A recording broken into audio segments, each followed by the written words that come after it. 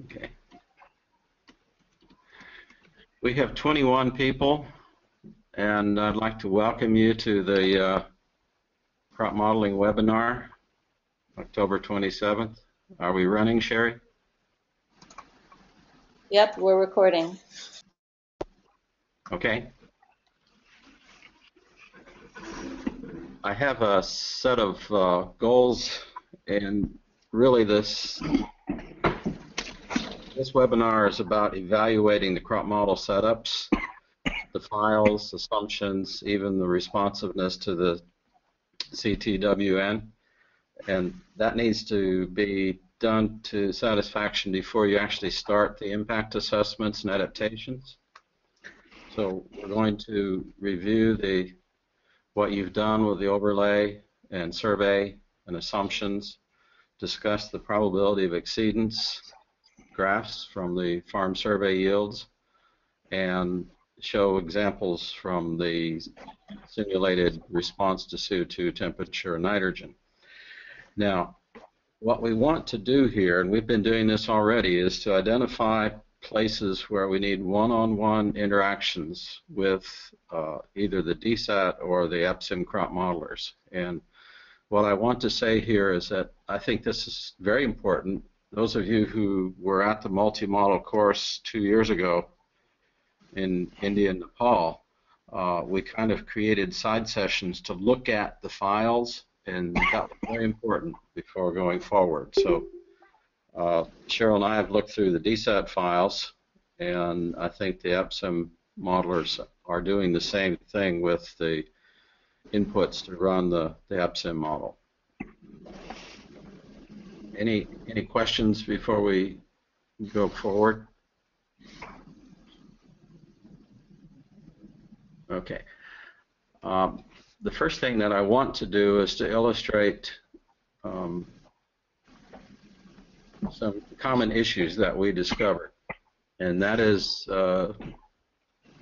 first of all, in the survey, soil, and dome entries, we saw a number of cases where this SLCF, standing for course fraction, was filled in with numbers that range from 20 to 60. This category is not sand. Okay, the way the DSAT structure works is that input file is that you input silt and clay, and it assumes that sand is by difference, so you're not entering it. So I'm not sure there's an error, because I saw water holding capacities that looked reasonable despite having 50% course fraction. But that should be an entry that's fixed in those files, that the course fraction should be 0 unless you truly had larger than 2 millimeter stone.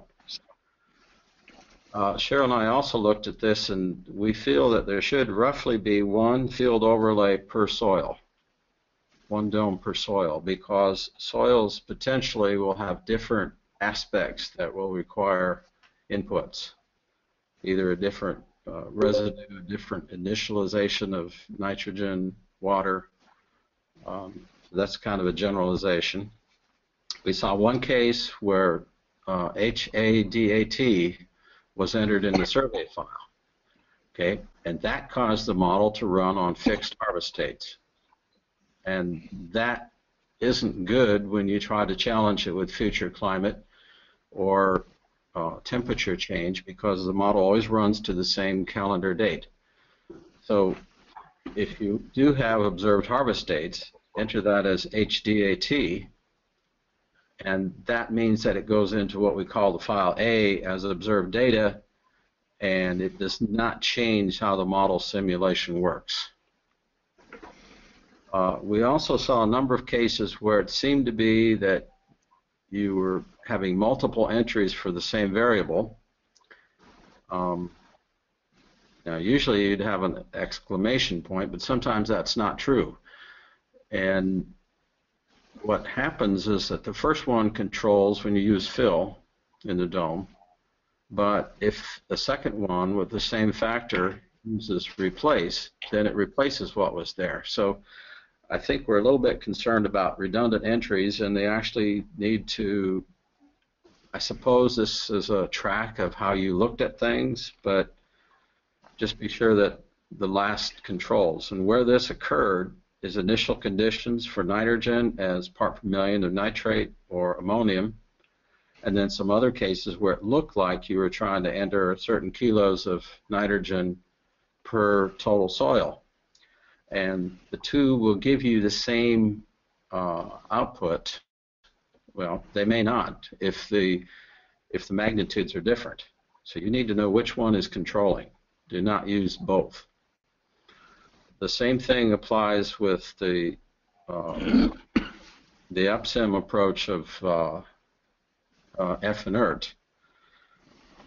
We started initially with this as some multiplier of the SOM3, the century style.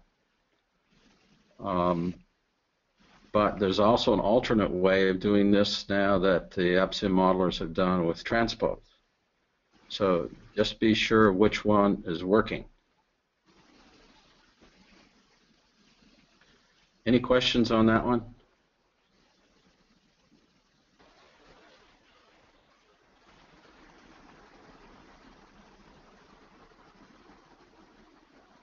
Controls. Okay. If I don't see a chat box, we'll keep going on it.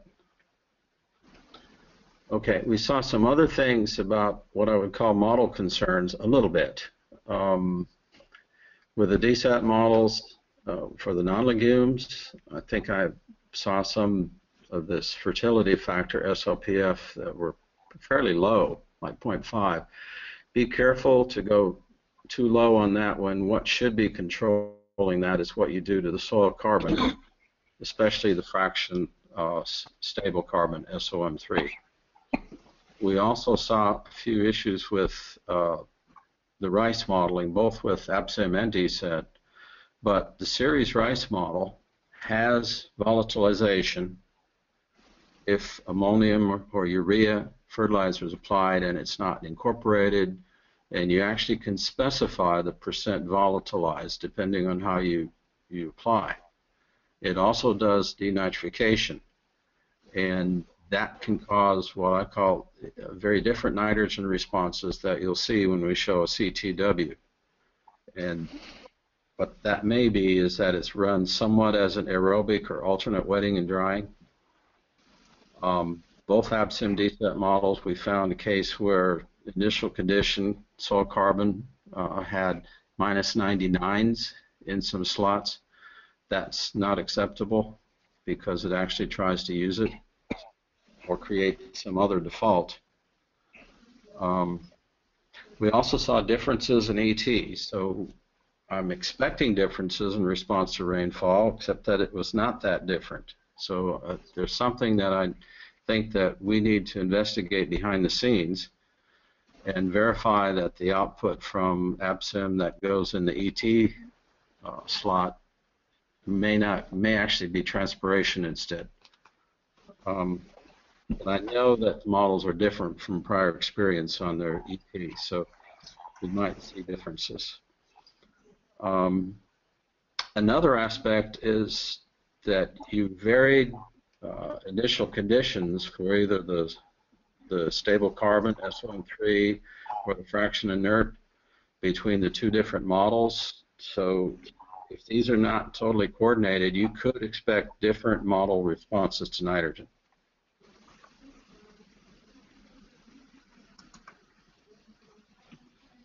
Comments from anybody? It's John Dimes here. Can you hear me? Okay. Yes. Go ahead. I just checked that, yes, the AgMIP output is actually transpiration. Ah, that's a good half of the explanation then. Yes, yes. So we will need to coordinate. Actually, I would like to have all the models output both transpiration and soil evaporation separately. Would be a good way to verify what we're getting. Yes, that's a good idea too. Yeah. Okay, thanks. That helps explain some of the differences. Yep. Okay, the last of what I call common issues discovered, and that is that I've seen some probability of exceedance numbers that did not start at 1, and they have to start at 1, on the left-hand side of the axis. So we need to discover why at least one or two case examples had something that was different. The South African group used historical aggregated district yields, and I saw evidence that they should have detrended before actually putting the numbers, plotting against probability of exceedance and looking at how the model predicted over, the yield responses. But that's only for the aggregated district yields. Another case where the difference between drained upper limit and lower limit was about 0.04, and yet there was pretty fair amount of clay and silt in the soil, so something had to be done wrong on that soil. And I've seen that too many times with the DSAT S-build where sand was put into the coarse fraction category. And coarse fraction basically is non-water holding. It just blocks out that amount of soil that says has no capacity to hold water. We saw, I think, and this is kind of maybe picking on places, and Subhash said it's real, but high initial nitrate ammonium in a survey file can cause differences in fertilizer response and maybe even differences among models. Some of the early runs that you did, the quad UI was not giving a correct CTWN for nitrogen, so there was a nitrogen response that was non-existent. You may need to rerun some of those with a fix to the quad UI. This goes into a different set of materials, and some of this is a little bit new, but I've got 2 or 3 slides that deal with looking at the survey probability of exceedance. This is an old one from the Euro Peanut, and if you have an observed distribution across farms, this blue, and you have 2 different models, you might say that this model, the red, this is the DSAT Peanut model, was a little bit low, so what's causing that is the cultivar not described well, or not enough water holding capacity, or this fertility factor low. The AgMIP Peanut model had a distribution that was not as wide as the observed, so the question there is potentially the inputs, because there's a lot of hypothesizing about the characteristics of the soils across the farms for water holding capacity, soil carbon residue, and initial nitrate and ammonium. So what you want is to mimic fairly closely the distribution and the probability of exceedance. Here's a slide that you see at the top. I don't know if you can see it with my little screen, but we said, what's wrong with this picture? Now this is maize from clips, and this is chickpea from South India. And just to pick on, in one case, the DSAT model was not responding very much to the occurrences. This is the AgMIP chickpea, so we're equally picking on both modeling groups. But what causes the lack of variation in the simulated when you're looking at observed that might have a larger distribution like the blue? This is maize. The AgMIP here was picking up distribution. It probably was pretty close, maybe having a little bit of a high productivity aspect that could have brought this down. But what's going on with this? Likewise with chickpea, what's causing this model is picking up the distribution. This one is not. So what is in the files, the inputs or the model, that's causing this? And we're not totally sure. But if you end up having a tail here that is not going low enough, then you need to look at what's being done with water holding capacity or initial soil water that might be too high. Or if it's a nitrogen sensitive plant, are you giving too much initial nitrogen availability SOM3 or fraction inert. If you get a tail on the upper end, it potentially is something else. It might say that if your upper end is too low, then the genetic potential may not be high enough in this case. Okay. Any questions on this one?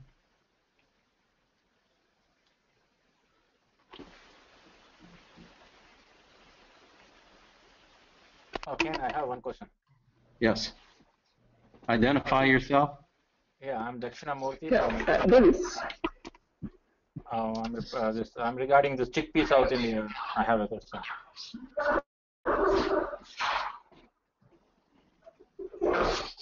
Go ahead. What's your question? Yeah, see, like if you want to change the initial water and nitrogen, I tried to do that, but at the time, what happening is that my DSAT simulations are going wrong. So right now the DSAT simulations are doing good, but if I change all the initial water and initial nitrogen and other changes, the DSAT simulation is also going wrong. Oh, so you're getting a differential response between two models depending on what you do with initial conditions? Yes. Yes. I think that I would say deal with the individual DSAT and EPSIM folks and try to understand with them what's going on. Okay. Connect with them. I'm not sure I can give you a good answer without detail. I saw a chat box that said, what is the range of SLPF? In my experience, we have not gone much below about 0.7 for the grain legumes throughout Africa and India. And the series maize model really shouldn't go that low either. It really needs to be that if you have to go lower than that, it's that you have issues with your soil carbon nitrogen mineralization. And for most of Ghana, we've actually gone between 0.8 to 0.9.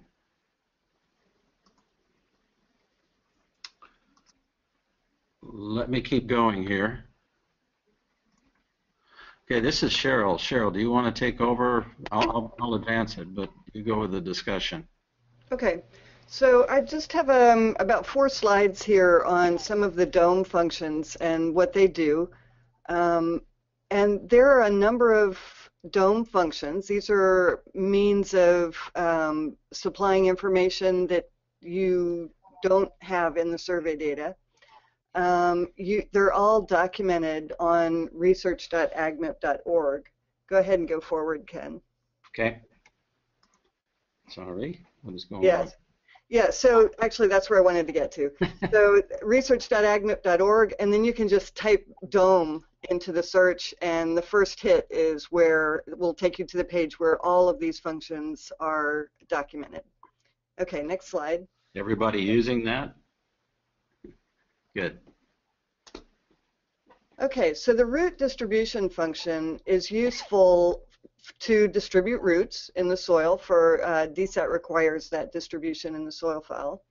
But it's not just for roots either. You can use this to distribute other things through the soil profile, such as organic carbon, which somewhat mimics the shape of the root distribution. And that's not a coincidence. Nitrogen sometimes can take that shape too. So this is a useful function. So the inputs are that you give the value in the topsoil. And in this case, it looks like I put this together in a hurry yesterday, and my values don't match the graph. You can see that the value in the topsoil in this case is about 5. The topsoil depth is about 20. And the depth at which the value goes to 2% of the value in the topsoil is the third input. And in this case, it's at 180. So what it does is it maintains that value in the topsoil for the entire depth of the topsoil, and then it produces this exponential decay down to depth. So it's just a useful function that gives you that shape. So think of this as percent organic matter might be a good number, you know, between 1.5 to 5. Okay, so that's what the root distribution function does. And then next slide. Okay, coming. And then this is related. This is a stable C function. And so it works on the total organic carbon that you may have used the previous function to distribute. So you can see that is the blue line in the left graph is the total carbon. And what this does is it calculates the stable carbon, using the same units as total organic carbon. So the units here are grams carbon per 100 grams of soil. Okay, so it's a percent by weight of soil. Okay, so the inputs are that you give the SOM3 fraction at the surface. So we're saying in this case it's 65% of the total carbon. Our topsoil depth is 20, and the depth of soil at which the SOM3 is 98% of the total is 180. And what it does then is it breaks out that stable carbon as a function of the total organic carbon. So the right-hand graph shows you what that fraction is. So it goes from a fraction of 0.65 to 0.98 at the bottom. Cheryl, So, can I make a comment here? Sure. The assumption in a lot of the work with the stable carbon is that deep soil organic carbon is 98%. That's why you almost have that locked there. That's right. Yeah. Okay. Yeah, so this is one way to do your stable carbon, and you could use this, I think, and I'll let the AppSim people correct me if I'm wrong, but I think you could use a curve like this for your inert carbon as well. They wouldn't want 98% at the bottom, but if you could almost make that flexible. Yeah, no, we tend to use 0.99 at the deeper layers in AppSim for F inert. Okay. Is soil organic SOM3, does it contribute to mineralization? Yes, it does. This But is very okay. slowly. Approach. Okay, well the F inert function or portion in AppSim does not contribute to mineralization. Yeah, that's right. They're related, but they're not the same. Yeah, they're different. Yep. But I think that your inert carbon could be distributed in a similar way. Yes, I'll talk to when my slides come up. I'll make a comment about that, how we do it. Okay, Yeah. great. Okay, so next slide. Yep. All right, these are just another 3 functions that I'm going to mention. The first one is a layer set function, and this splits soil layers into thicknesses that are more appropriate for our drainage models that we have in both DSAT and AppSim.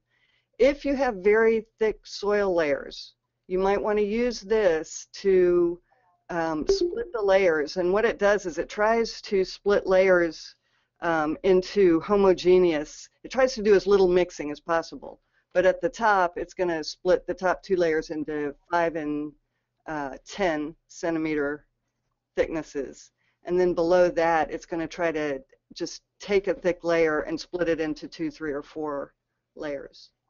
So DSAT does some of this internally, so it's not quite as important for DSAT, but if you've got very thick layers, you might want to use a function like this before you run any of the other functions on soil type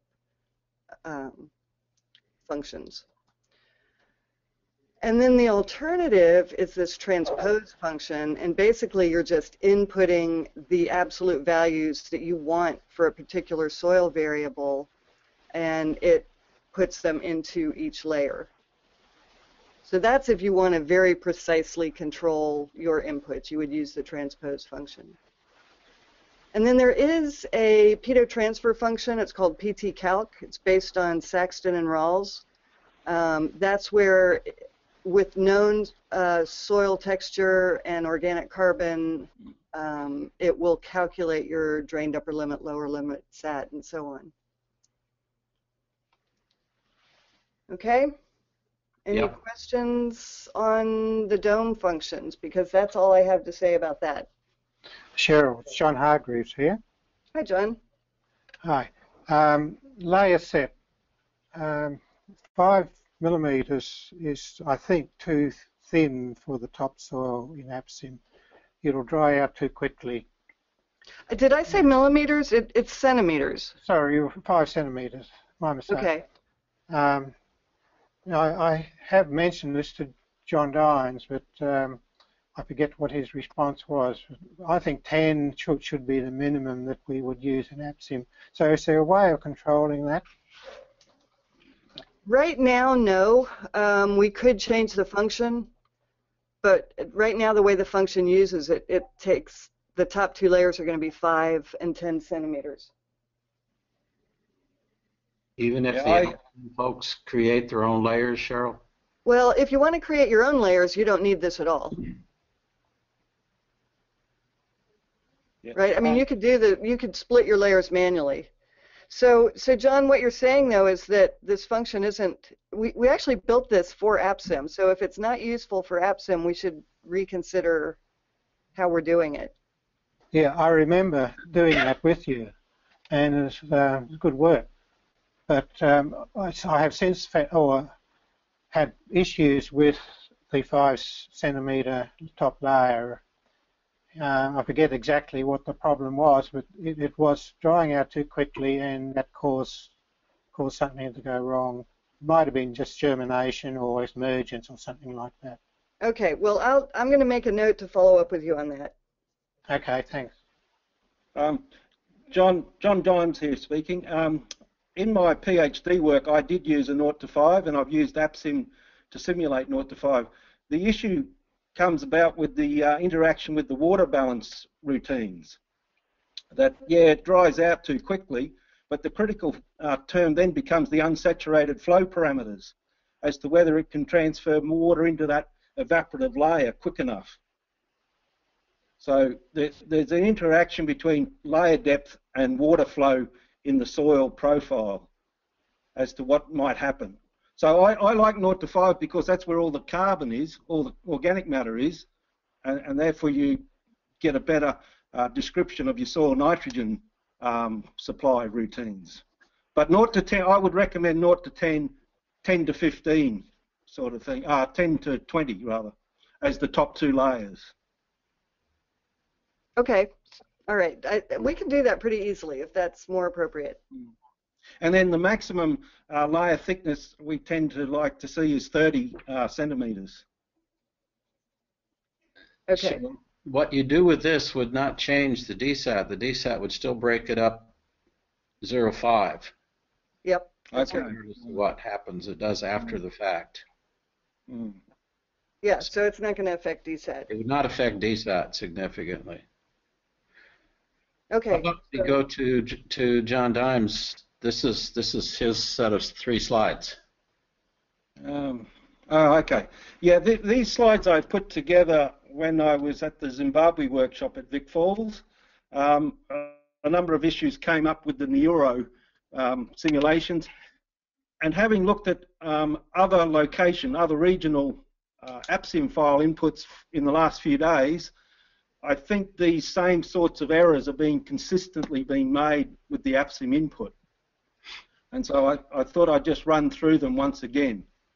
There's three slides highlighting the APSIM input screens and the soil parameters that I'm talking about.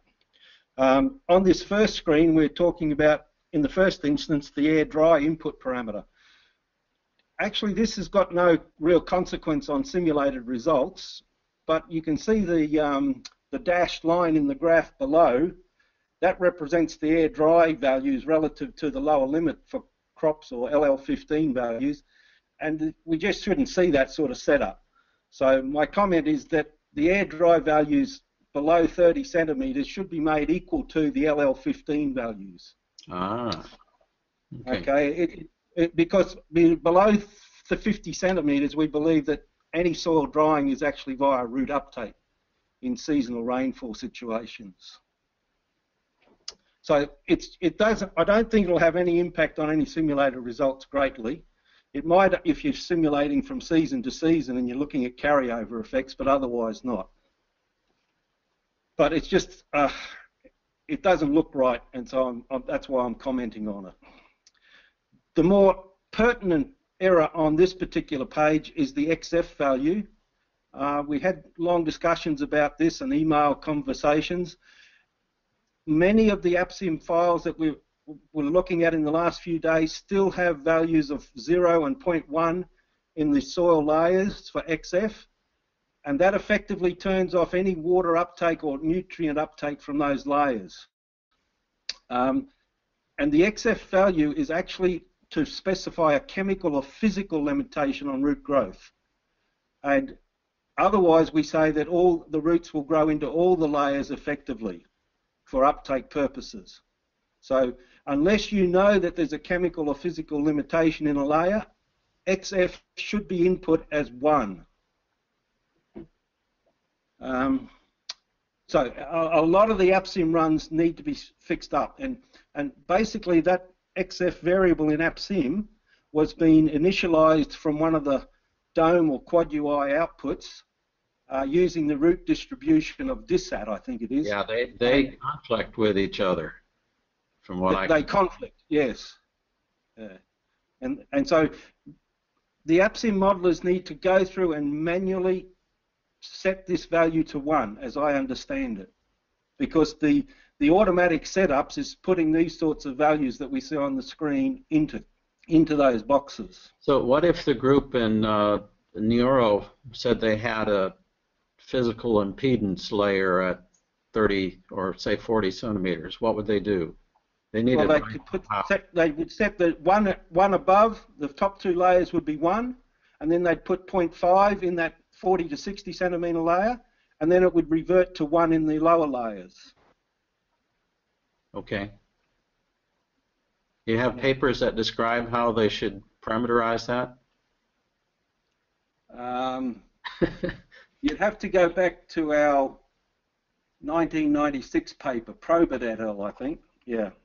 I think that the DSAT embodies both characteristics. It does use the physical limitation idea, but it also has a root probability for the crop even if it's in a good soil.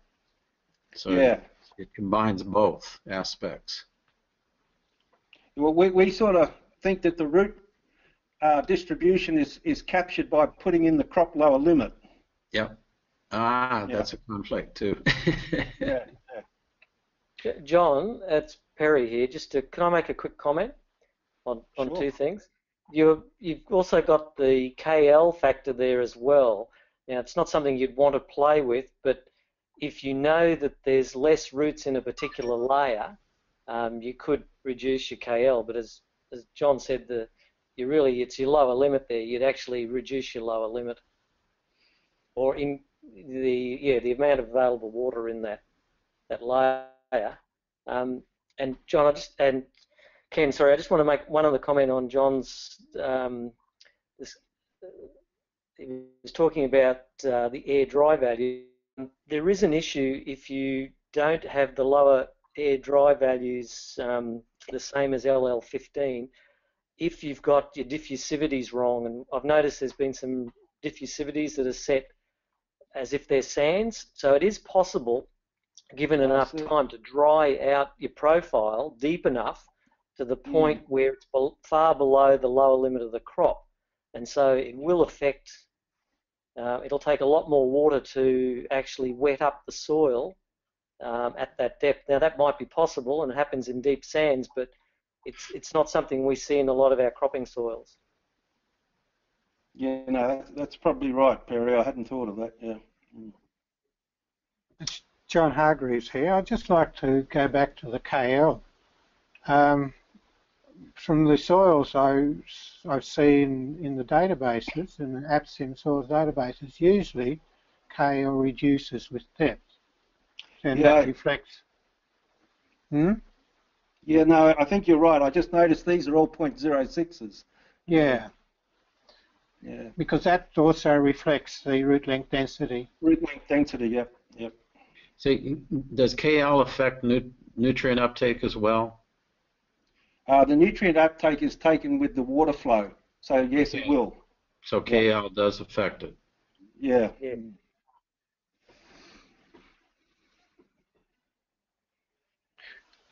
Okay.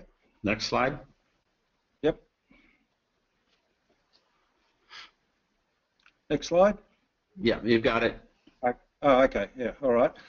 Now, this here is the, if you look on the left-hand side, this is the soil water node in the AgMIP setup. Just talking about the green circle areas first, what I've noticed is that some users are setting up the soil parameters with inconsistencies given the, and so on the previous page, the bulk densities were about 1.4 to 1.35 or something. And here we have the diffusivity constants in the green circle on the left, and the green circle on the right is the SW-con, the soil drainage property. And but all of those variables reflect a common soil texture, in this case a sandy loam, and there's consistency. But a lot of the setups that I've seen is that the bulk densities will be incompatible with the SW-con in particular, or the diffusivities. For example, I've put an example there, a bulk density of 1.6 and an SW-con of 0.7 are consistent with a sandy soil. But then you might have diffusivities of 40 and 16, which represent a heavy clay. And so there's been this tendency to have incompatibilities given the soil texture of the soil being described. So just be aware that you should have those consistencies given knowledge about the soil texture properties. The more critical inputs here are the evaporation coefficients, Kona and U, and then the runoff curve number, the bare soil runoff curve number. In the tropics, our experience is that, or my experience I should say, is that the curve number needs to be greater than 80 to reflect the high intensity rainstorms typical in this environment.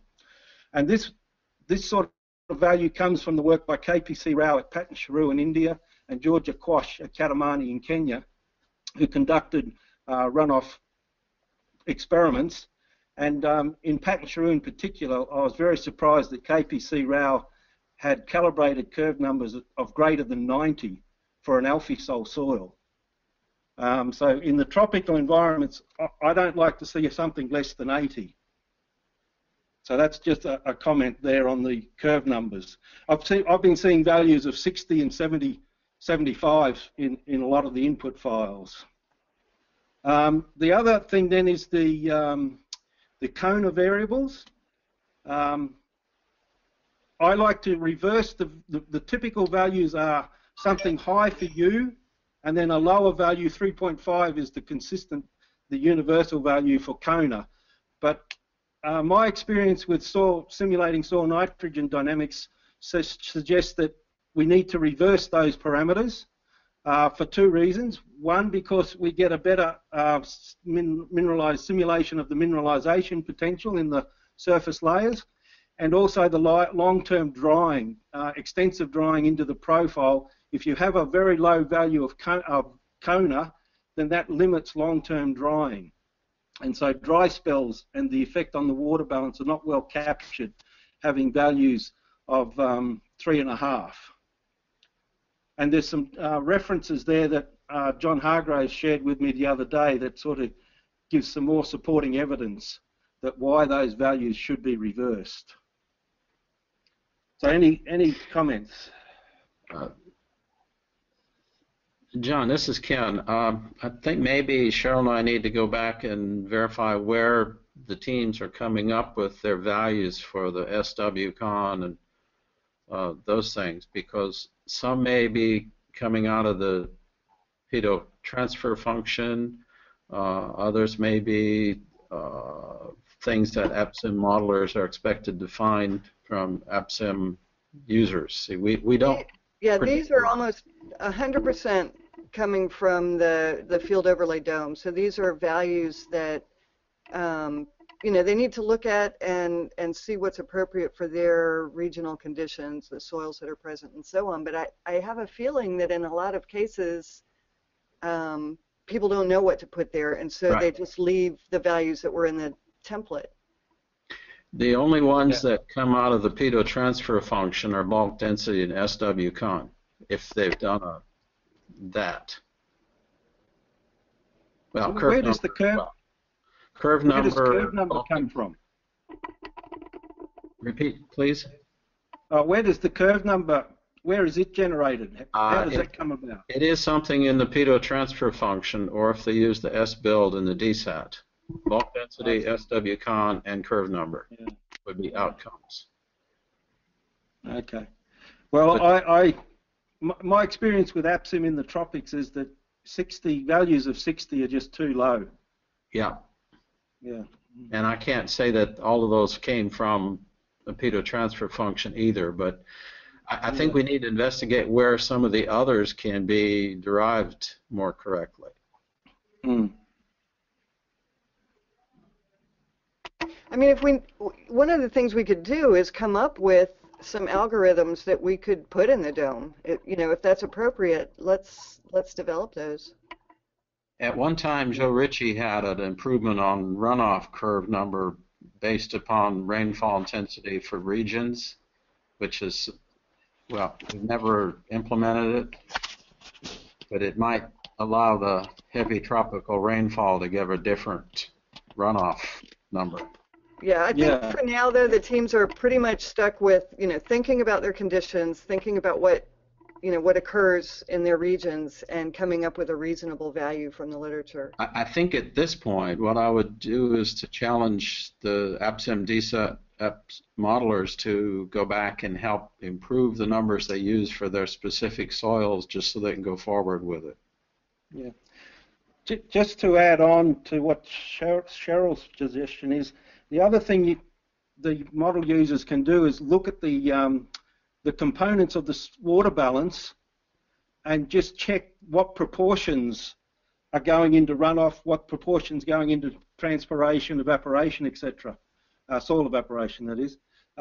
Because the runoff, if the runoff is too low, if it's only less than 10%, then that's a signal that you need to increase the curve number. And if it's above 40%, then perhaps it's too high. So there's some rules like that as well. Just look at the components of the water balance outputs to get a feel as whether the curve number is giving an expected range of, say, 15 to 30% of runoff, or 15 to 25%. On an annual basis, that is. Yeah. Yeah. Sounds good. So if there's any other questions before we go to the last slide?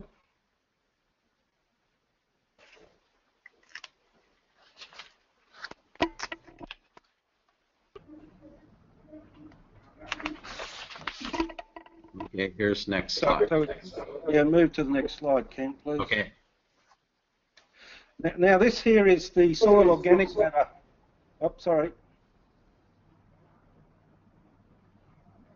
Somebody wanted to ask a question? I think you're getting echo.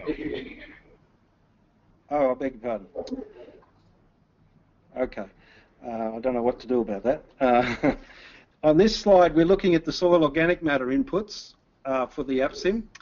And the first circle highlights the inputs profile. This is just an initial condition. Caesar is talking. I think we need everybody to mute. Mute the microphone if you're not talking, okay? Okay. So the first red circle on the left-hand side is about the initialization of the roots.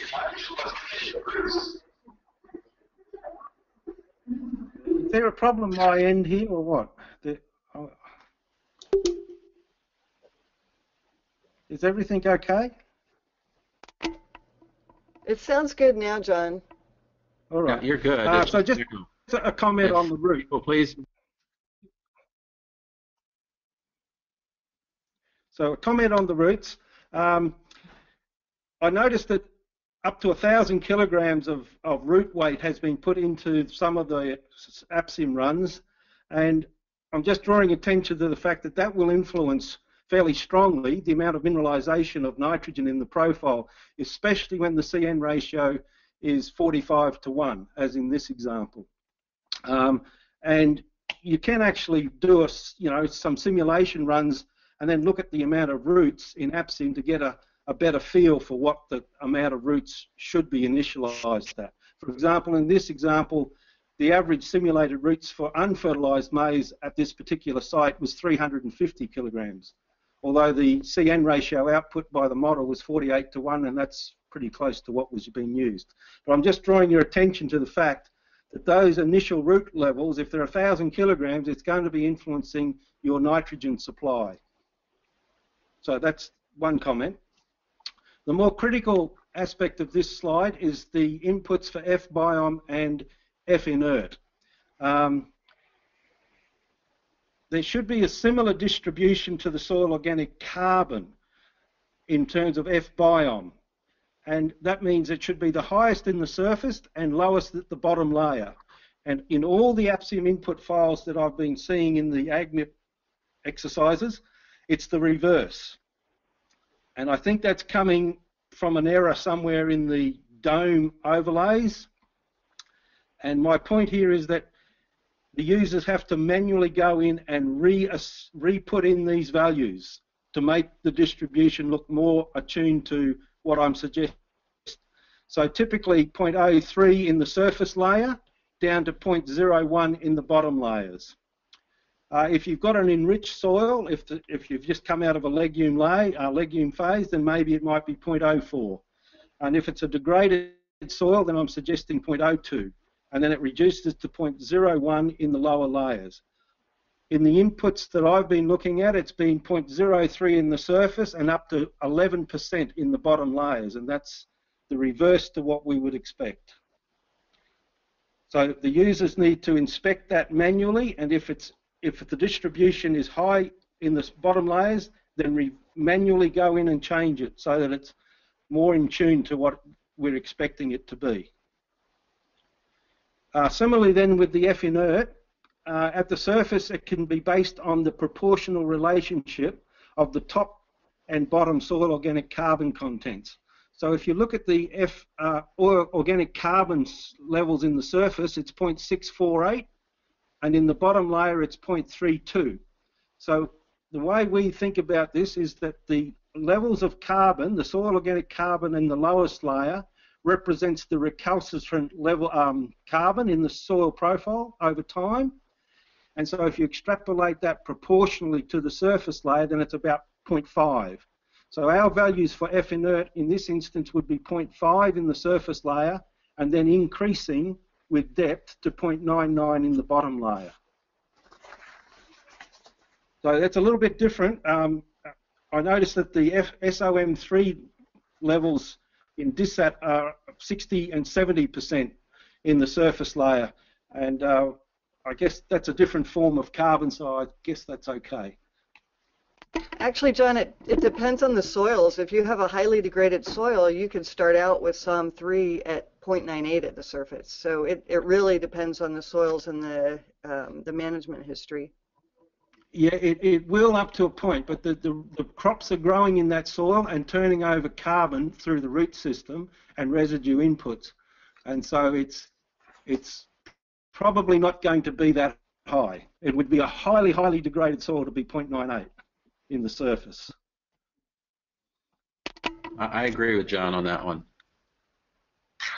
We need to investigate the function that's been used for this island. So, sorry, I couldn't hear that, Ken. There was. We need to investigate what function has been used for the F biome.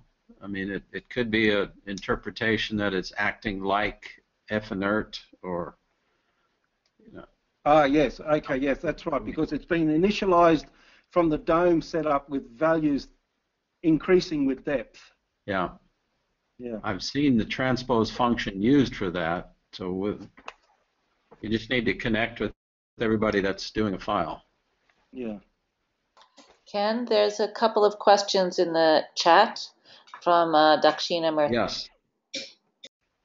Let me word one of these. Dashina asked, can we use a formula for summer U and Kona inputs? John Dimes. Yeah, no, I referred to the references in the previous slide. I don't know of any myself, but those papers would have some enlightenments for the questioner. On the previous slide, there are some references that have been listed. Okay. Dasheen asked another question too, and that he's trying to calculate U based upon clay and sand. It's a little too complicated to try to give equation over the verbally, but do you see his text box, John? No, I don't. I don't okay. see it. I think it's too detailed for us to go into. Dashina, why don't you send the APSIM folks the question separately? Okay, actually I saw that one in a APSIM support group that somebody has given this formula so that we can use U and based on the soil, silt and clay condition. Okay. And what sort of values does it come up with for you? Yeah, that's what you asked me to change. I calculated based on this formula. It's coming around 7.5 and 6, but you asked me to change to 3 and 4.5, so I changed according to you. Yeah, because the 7.5 for you, I just don't think that the soil hydraulic properties can keep up with that level of evaporation myself in tropical conditions. Okay. It's Peter Thorburn here. Maybe you could send us the details, the formula. I mean, you've given it in the chat box there, but the person who supplied it to you, something like that, so we could follow it up a bit more. Yeah, I like that. We're about 8:52. I guess we could potentially go longer than that. I have some of the CTWN exercises that I could show. So Ken, since time is short, we've had correspondence with most of the teams by email prior to this webinar, but I wonder if there are questions that people want to ask us in the time remaining about their inputs. Chat box or live.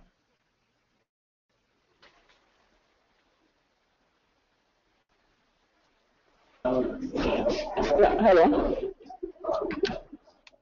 Hello, Dillis. Yeah, I think part of the challenge we have is that the survey information that we are trying to model do not actually read the soil input data we are using. So it becomes a bit challenging trying to simulate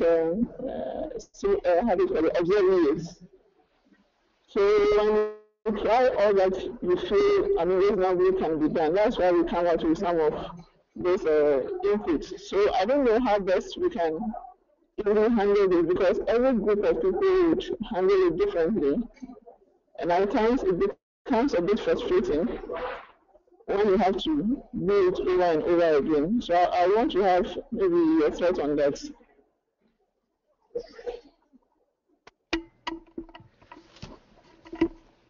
Dillis, I'm sorry, I had a very hard time hearing. Yeah. Ken, did you catch the question? No, did not.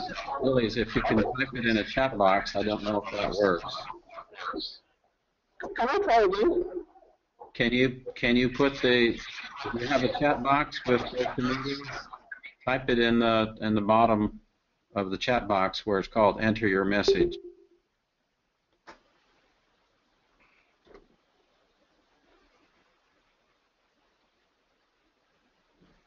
I've got one slide in here that what I say is that those of you who have individual questions, we would anticipate direct connection with the DSAT APSIM modelers, because I think at this point the experts with APSIM DSAT have looked at your files and need to give feedback directly. Let me make one other comment before we go away from this, and this is to introduce what I consider to be the longer-term perspective of the CTWN analysis. I think we still need to do a joint paper We need the multiple teams doing CTWN on we have multiple different crops: maize, wheat, rice, chickpea. And what's really important there is that the EPSIM and DSET experts interpret reasons for why the models are different, also considering that your inputs on soil water and soil nitrogen are done correctly and that there's not a translator issue. So we want to pursue this. I don't know if we'll have time to show some of the visuals or not. So Dillies, okay. Can you repeat your question in the chat box? Oh, that's Cheryl's comment to her.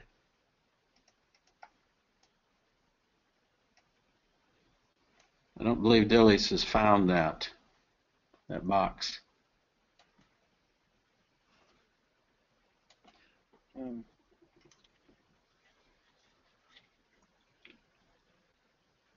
Ken, isn't the issue here that at this point in time, the CTWN analysis results are not very relevant until we have established that the inputs for the DSAT and the APSIM applications are correct? I think that's mostly true. I think that in some cases, though, it is informing us as to what and why we might be having problems. Okay? Yeah, okay. Yep. So I'd say that it's not totally off the stream. Let me just show a couple here. Okay. I don't know how long we're allowed to go, but this is the CLIPS team, and the CLIPS team had response to CO2 for maize at low nitrogen or high nitrogen, and for whatever reason, and this may be an issue with the translator, there's no difference in the DSAT yield level at low or high nitrogen. So something in here, this may be an early step. I'll drop ahead to nitrogen response, for example. Okay, here's nitrogen response for the DSAT, and this is for EPSIM, and no response above 30. And we need to investigate as to whether there's a problem in the CTWN translator feeding the nitrogen, except that there's a little response here, or whether there's total water limitation, and I believe we looked at that, and it's not as bad either, because here's response to rainfall, and at 100%, there's not much more response to rainfall either. So one other thing that we saw, this is just different. This is the temperature response for -2 to +8, and both the models are giving a declining yield level, the temperature. So in this case, I know I'm going fast with this, but the example with nitrogen response says we need to dig into what's going on that limits nitrogen response.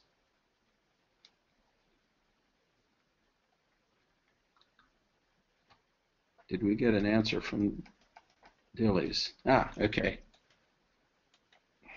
I'll end the show on that one. I'm going to try to word Dillies' question, okay? Dillies said the soil data we use are normally not from the fields from which the observed yield, survey yield data come from.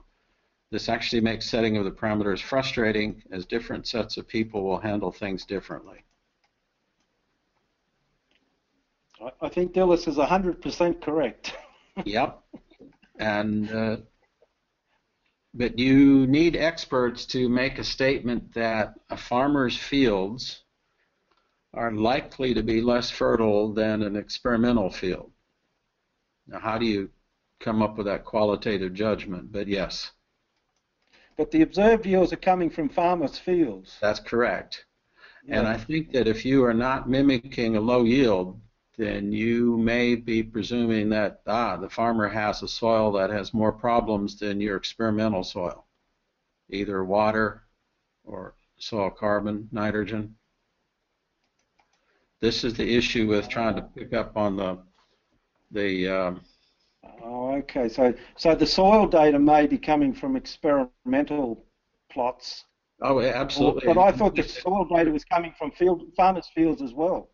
Well, let's put it this way, John. It comes from a farmer field only in the sense of a grid point that you may go to a soil map.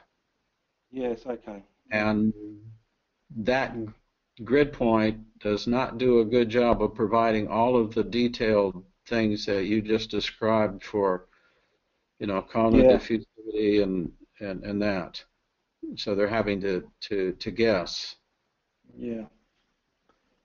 What I think the conclusion should be is that they should describe the farmer soils to you, and you come back with a range that's reasonable for those parameters. Yeah. I think the farm survey data, trying to fit a simulated curve to the farm survey data, is always going to be frustrating. Yeah. Because if you get it right, it's coincidence, and if you don't get it right, you have no way of interpreting why not. I agree with you there, but remember that John Antle is only using the change ratio. And what I would say is that we would like to mimic the range of fertility that's out there in the farmer fields and water holding capacity. So I would say we still, even though they weren't fussing about microcalibration, I think some calibration to improve the probability of exceedance curves is, at least it's reasonable. Yeah, one complication I have though is that then we extrapolate to the CTWN analysis, and we take one farmer's management as the basis for that, and then that ignores the influence of the management on those distribution curves. And so how do we solve that? Do we do these at all farms? We're trying to make it easy by having one field, and at one time we were saying, pick where the yields for the two models are similar, and I've been discussing with Cheryl to say that might not be a good idea. If the model, one is high and one is low, you're picking the oddball cases to make them come up similar. Yeah. And I don't like that either. Yeah. So the median field in the observe might be the best one to latch onto. Yes. Sherry said we have time to go beyond an hour if you want to do this. I think it'd still be useful to take about 10-15 minutes for me to put up the CTWNs, and I'll totally go along with the philosophy that these are not finished, and we'll see things that are not reasonable. Yeah. The other site that had, no, that's not the one I want. Pakistan. I know what it is. It's this one. Okay. Suwara had also maize. And what I wanted to show from Suwara, now, before we get into this, these are their probability of exceedance curves, and they look generally pretty good. Yeah, I thought they did too. Yeah.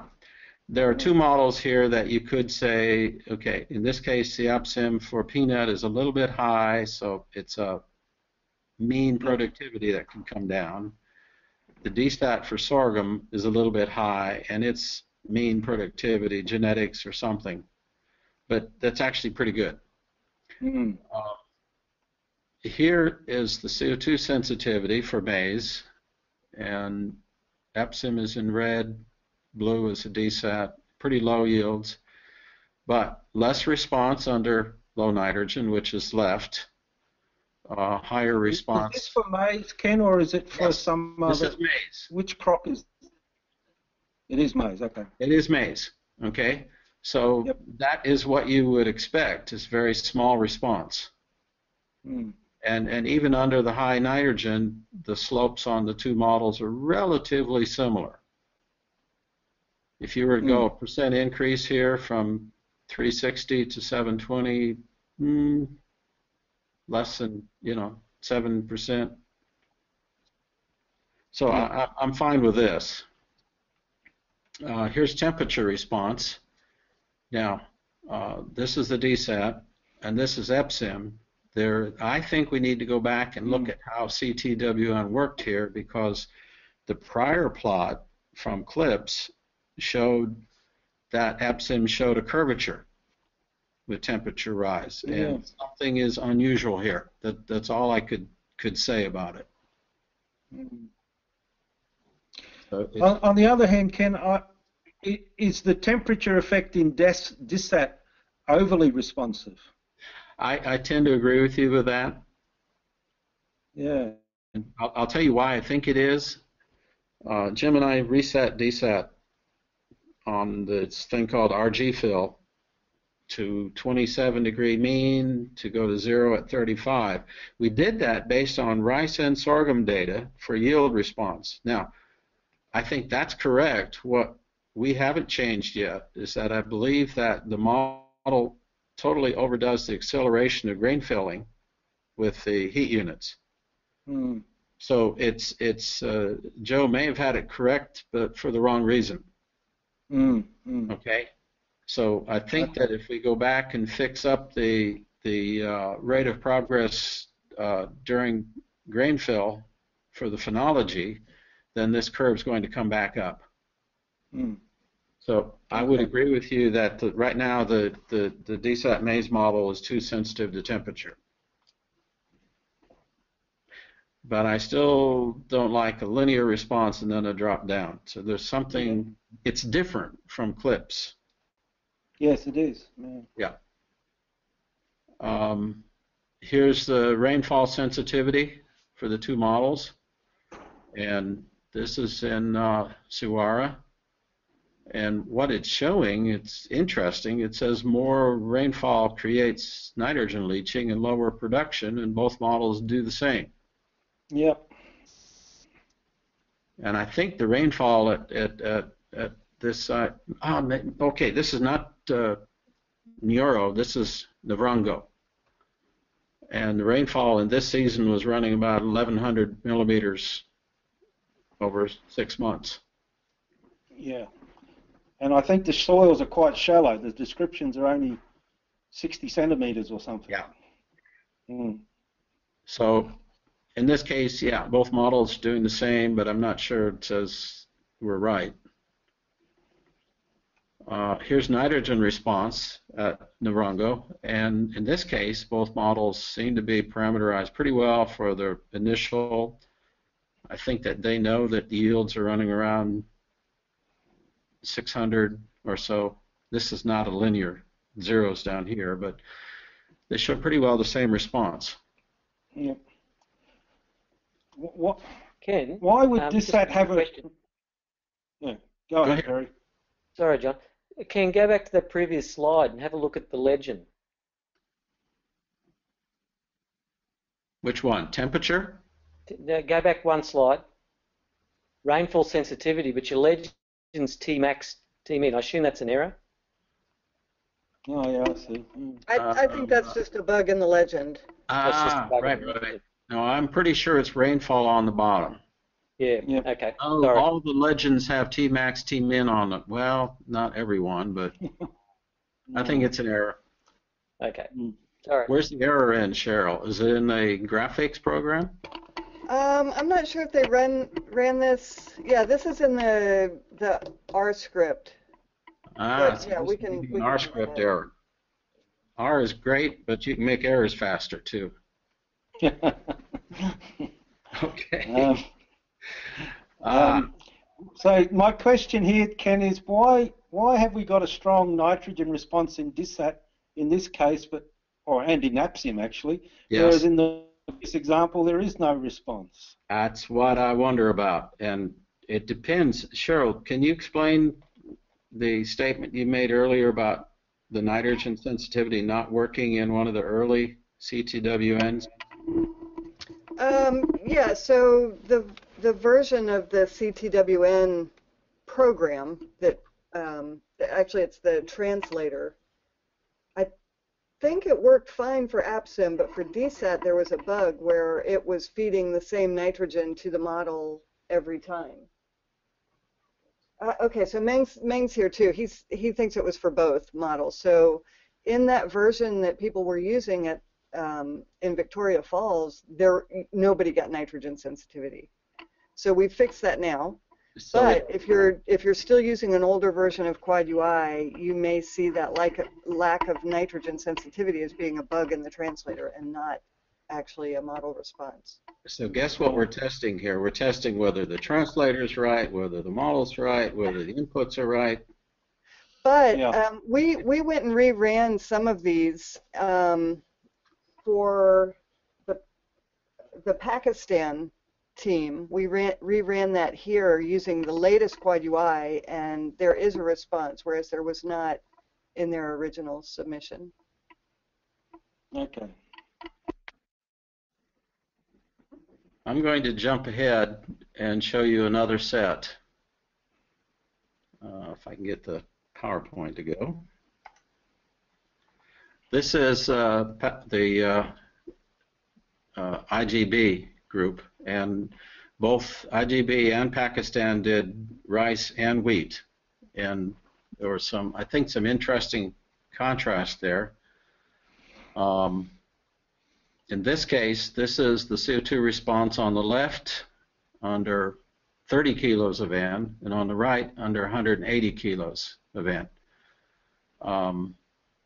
One of the things that you'll note here is that the DSAT wheat model shows the same yield level under 30 and 180 kilos of N, which is another interesting issue, except that they had very high initial nitrate and ammonium in the soil. Response surface-wise, the AgMIP model showing a little less response under low end compared to high end, and I think that's approximately correct. Can the R script be written so that that scale on the y-axis is kept constant? Otherwise, it's confusing as you look from one to the other. You mean the additional little asterisk or do you call it the hash bar at the bottom? No, the y-axis has different scale. Yes. So the R script should be written so that it keeps it constant. So all 5 graphs should have exactly the same scale. I would prefer that. If you're trying to contrast the nitrogen levels on CO2 response, then the answer is yes. Yeah. Most teams did not go this far to create in one visual. Good point. Okay. Here's temperature response with the 2 models. And in this case, AgMIP is a little more sensitive to temperature than the DSAT wheat model, but I think both of those are quite reasonable. Here's the rainfall response, but we'll ignore that because this is an irrigated field. Yeah. Okay. And here's the nitrogen response. This is the top one is the DSAT, and the bottom one is AgMIP.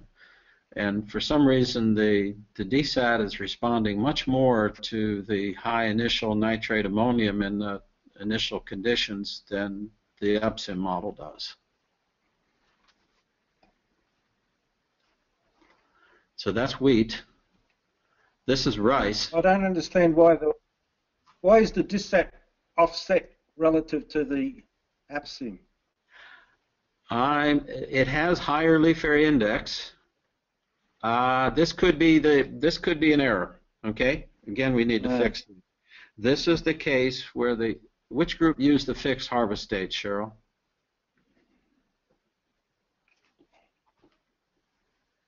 But shouldn't the 2 sets of bars line up on the nitrogen application? You mean coming together? Well, maybe they've been offset purposely so they don't overlap. I see. Oh, the offset left to right is, okay? Yeah. This is 0 and this is 0, okay? Okay. Yep. Just did that so they could put 2 parallels. Yeah. Okay, I got you. Yeah. No, there was the other location, Pakistan, that had the fixed harvest date. So I'd say that the models are responding differently to initial nitrogen ammonium. what you see is the rice models give exactly the opposite response here. This is APSIM ERISA response to CO2 at low nitrogen and at 180 kilos. And here, the series rice model shows this much lower yield, despite having high initial nitrate ammonium, how you fertilized. Now, somewhat correctly, this model has a lower response under low nitrogen than under high nitrogen. So here's the temperature response. ERISA has, at least the old version, has pretty good temperature sensitivity, and this is the series rice. I'd say that they are approximately correct. Here's rainfall, and this one is where it's irrigated, paddy, so the series rice model says flat, no response to rainfall. The APSIM is a little bit water limited if the rainfall is reduced. So something is, it's not a true paddy. I think we discussed that earlier. This could be a case of the connection with the quad UI and the translation. Ken, it's Perry here. Can I just make a comment? Yes. We talked about this earlier. I did have a bit of a look at the APSIM setup there. One of the issues is that I'm not sure where you're setting max pond in the simulation, because the one I had a look at, and I only looked at one example, max pond's not turned on, so there is actually no way APSIM will pond water above the surface unless you turn that on. So essentially you've been running a dry land situation. So this is a dry land, and that's why it's responding that way. Yeah, it's all you're doing is looking at an upland irrigated rice system. So it's not a ponded, not a true ponded system. Okay, so we need to figure out how to. I don't know. Yeah, we need to figure out how to change that in the APSIM translator. So it's the paddy function that's not working correctly in APSIM yet. So we'll need to work with Dean on that, I presume. Well, it's in there. You can turn it on. It just means putting it somewhere in the system to if it's a paddy, turned on, and you specify a depth. That's all. You think you can figure it out, Cheryl? No, I think we need Dean to do that.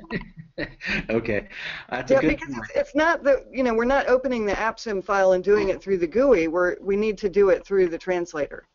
Yeah. Right. Yeah. So I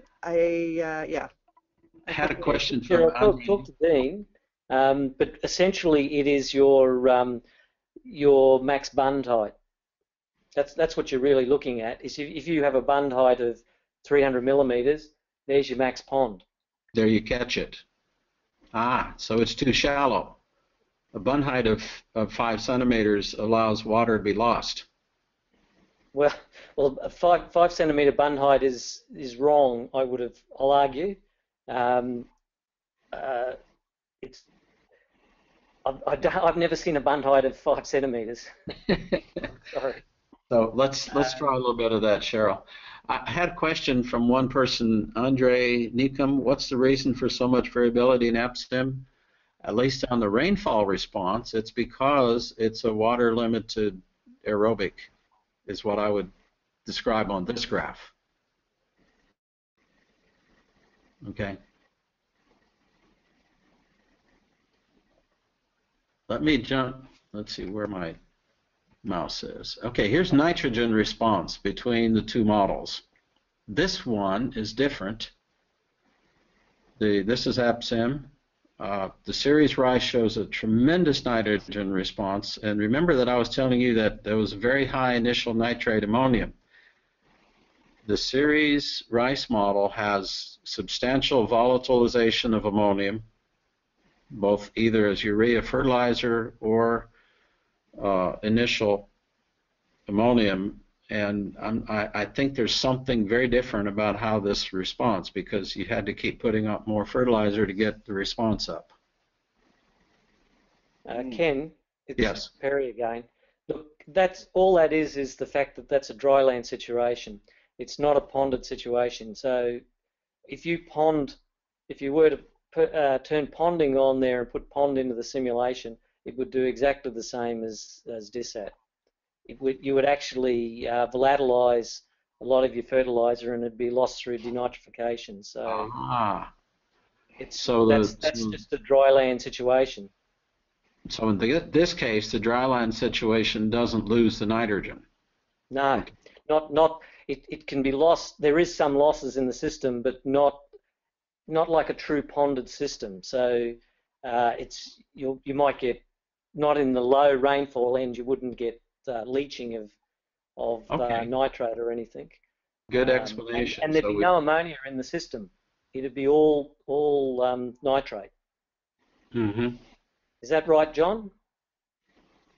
Probably, because it nitrifies very quickly, but I'm not familiar with these rice systems. Well, no, it's anaerobic, so John, treat it as a wheat system. Yeah. It's a dry. This is just an irrigated wheat crop. There is. Yeah. Oh, it's a wheat crop. Oh, okay. Yeah. Okay. Well, yes, it nitrifies very quickly, so it'll be nitrate. Yeah, I follow that. So in this case, we're not losing any nitrogen with AgMIP with denitrification or volatilization because it's aerobic. That's correct. Yeah. If you turn pond on, it would respond quite well. Okay. Let's see if I have one other here. Let me show the Pakistani one, and then we'll probably stop. The Pakistani presentation is also rice wheat, and there are some issues with this not being totally resolved because they simulated to a fixed harvest date. Here's their probability of exceedance plot over 33 farms observed, green, DSAT red, and AgMIP yellow. This is for, I believe, wheat. I would worry a little bit about AgMIP showing a huge variability here among farms and try to understand why. In this case, something else happened. The DSAT was way up on yield level, and the AgMIP was not. And I'm not so sure whether we have an answer for why that happened. This was at 30 kilos of N. And here's, they didn't show an 80. Temperature response showing something the same shape that we saw before with wheat. Rainfall response, not much because it's irrigated. And here's a case where we think that the fertilizer application was not working. Okay, there's no response to nitrogen. So I want to leave it there just to say that possibly there's an issue with the version of the Quad UI they used. Ken, which team is this? This is Pakistan. Okay, there's also a rerun. If you look in the same folder, there's a rerun for that same team that shows a response with nitrogen. Okay. Okay. Not sure I want to go there, but they had. I should have found the rerun. Did the rerun show wheat also, or rice? No, it's just the wheat. Just the wheat. I get myself in trouble. That's okay. Let me stop there.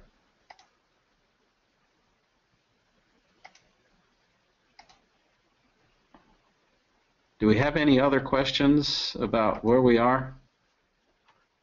The other two teams, there are two of the other teams that had surveys, yields, which were reasonable, but no CTWN. So let's ask whether we have questions that we can respond to.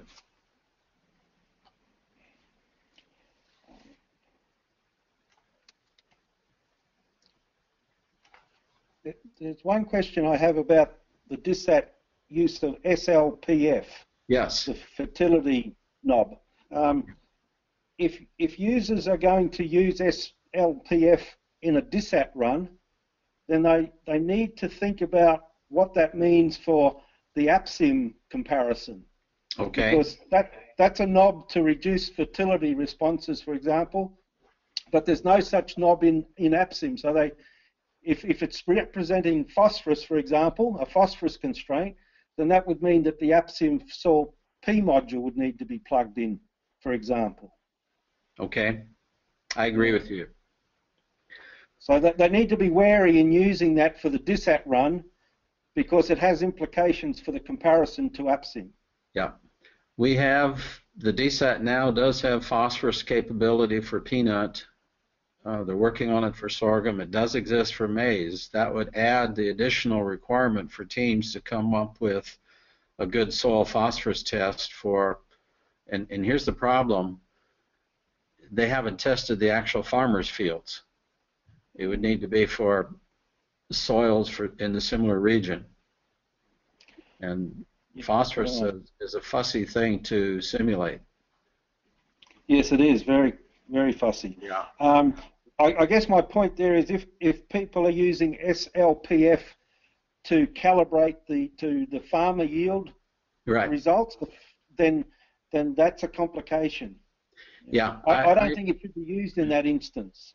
Yeah, I agree. This was the point I made, I think, earlier about seeing a little bit too much use of this for a non-legume. Yeah. With the legumes, we strictly mean this to mean something that's related to phosphorus or aluminum saturation, for example. Uh-huh. And that is the only way to bring something down because the legume models basically can mostly fix nitrogen on demand. Yeah. For a non-legume, this is my hesitation about saying it. Don't push and this is for all the teams, keep the SLPF relatively high for maize and sorghum and work hard on the stable carbon pool. Yeah, good point. And it should be, SLPF should be used only for a phosphorus aluminum saturation issue, which we know is a problem in West Africa. Yes. But those of you who are inclined to do it, think you can find soil phosphorus tests, could try that, but it's a pretty rough thing to do. So is XF, could it be used in a similar way to reduce growth? I mean, it acts in a different way. Yes, that would, in the aluminium toxicity example, yes, it could. But what it does in addition to that, Cheryl, is it reduces water uptake too. Yeah, I know it's a different mechanism, but it could have a similar, reduction in growth. Right. Yeah. Good point. I think that the point I think Perry made earlier about the prior crop residue and the root residue, we gave some very ballpark values if you didn't know. And if you have model simulations that say that you have very low productivity, then the carryover of root and prior crop residue to the next crop needs to be low also. So use that advice to set it down if you feel that's appropriate. There's a question in the chat or a comment from Dakshina Murthy that says, I think we should first be sure about our calibration, then only can we go to CTWN tests. Absolutely. And in fact, you don't go to the climate impact either until you know your calibration's working right. So you worry about your inputs. But on the other hand, CTWN can help you diagnose issues with your inputs as well. So it might be a kind of an iterative process.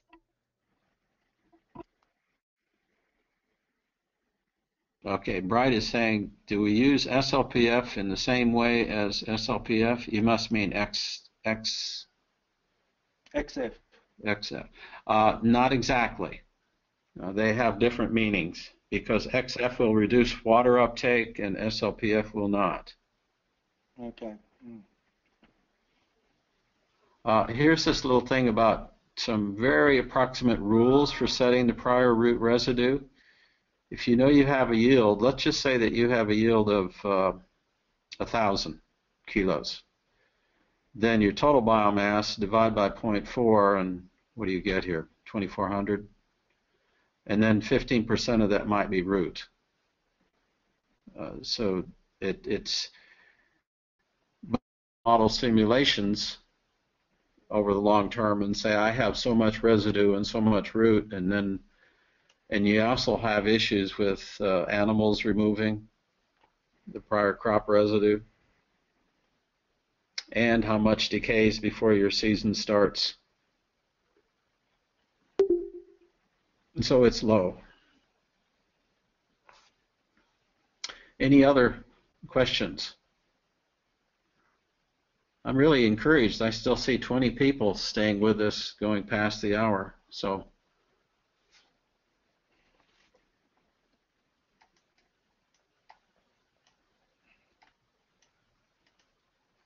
but I think this has been really good, because what we've discussed is the idea about being sure you're right on the inputs, getting advice from AppSim, DSAP model experts on what should be there, and that you get reasonable response to nitrogen, water. That one taken with a grain of salt, because the models are different from each other.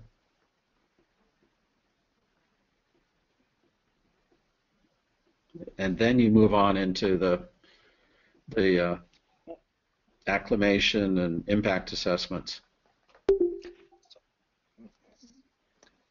So one question that occurs to me is, how do we go forward from here in terms of making sure we have all the inputs for DSAT and AppSim correct for our calibration? We need to have a timeline and a method laid out to do that. Shall we try to agree on one here? Well, I'm interested to know what's plausible. Doing it by email is one option, and getting all the modelers together in a workshop would be one other option. Because from my observation, there's still a lot of learning to take place in terms of what are reasonable values for putting into the models. And it's a long into the process, and we've still got many issues with the inputs. Let me ask Cheryl for advice here, or some of the Columbia, New York folks.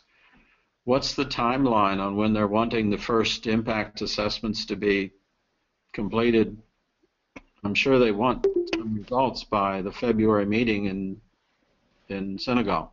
Yeah, so everything is driven from the back end forward. So we need to look at what the stakeholder messages are at the end of the project, and working backwards in time, that's the economic outputs, and then the crop models need to feed the economic models.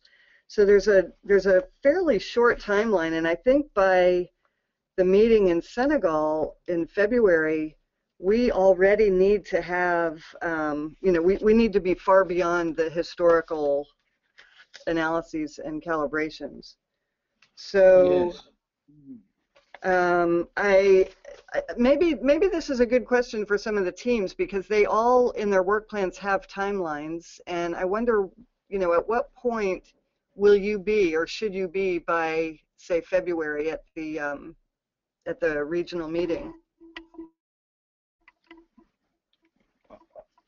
I'm thinking that we need to get the inputs to the different models sorted out by the end of November, so that we can move on to the CTWN.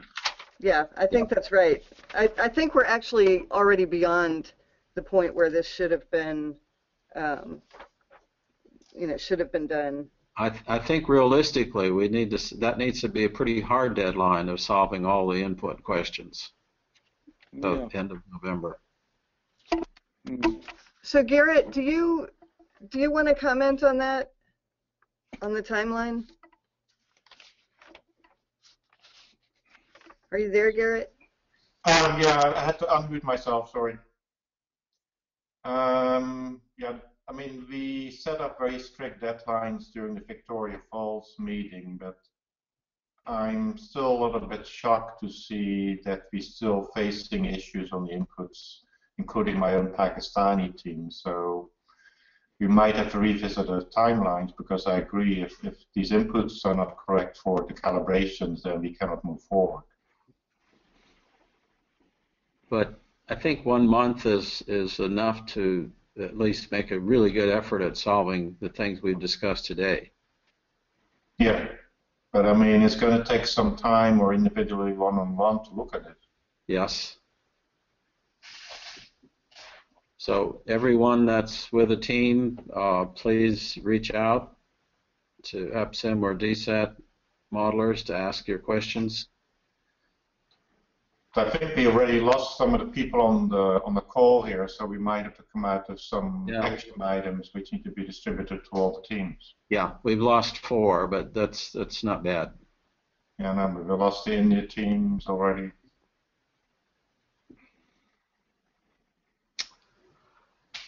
I think that's a good suggestion, though. I think what we should do is maybe set up another webinar, and between now and that next webinar, work individually with people by email, Skype. We have the use of this GoToMeeting.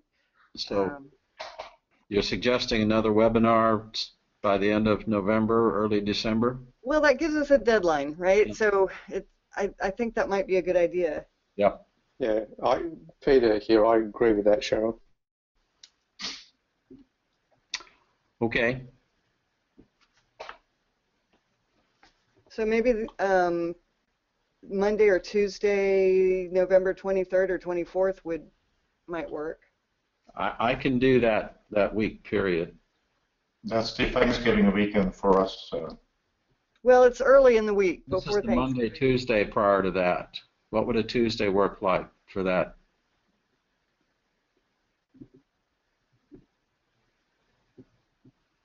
No, November the 24th, you mean? Yes. Yep. It'd probably be the 23rd if we can hold it again at sort of early morning US time. It would be the same day for us. 24th, Tuesday 24th. Sorry, John.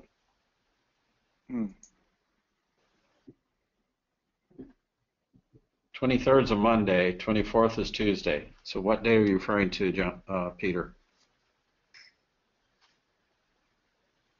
I was referring to Tuesday the 24th. Sorry, I just thought. Yeah. Yeah. And I was getting caught thinking about the crossing the date line, but you know. But I don't think it applies. US and no, not in this case. Yeah. If we have it the same starting time. At the same time. Yep. Yeah. So Tuesday morning, 28th. I mean the 24th, 8 o'clock would work. Yeah, let's lock that one in. If there's no retention. Sherry says that date's on the calendar. She's putting it in. Okay. Any other objections from the 17 people who are online? Garrett doesn't mind. He doesn't get any sleep. Just know that maybe we got to be resetting our clock on this weekend, so there might still be some time changes with everybody else was not resetting their clock. The rest of the world doesn't change, but we'll change times, but that's all right. Everybody's getting responses, so let's try to make that Tuesday, 24th of November. It'll be Eastern Standard Time, New York, then. Yep. And in the meantime, we'll just try to keep the lines of communication open through emails and so on, and we'll try to get more feedback to people and let everybody ask specific questions to both the DSAT and the AppSim teams. There's a few questions that Cheryl and I discovered with individual DSAT file X's that we need to let a few of you know. We've corresponded with some, but not everybody. Okay, are we concluded? Yes, thank you. Okay, this has been great. We needed to do this. Yep. I hope it was worthwhile for the regional teams. Sorry, some of you have not been able to hear very well with Dilly's. We'll have to figure out why the voice is not coming across. But text box works. Okay, thank you all. And thank you, Ken. everybody. Okay, Thanks, Thanks, everyone. Cheryl. yeah, bye. Bye. Yeah, thanks, Ken and Cheryl. Yeah.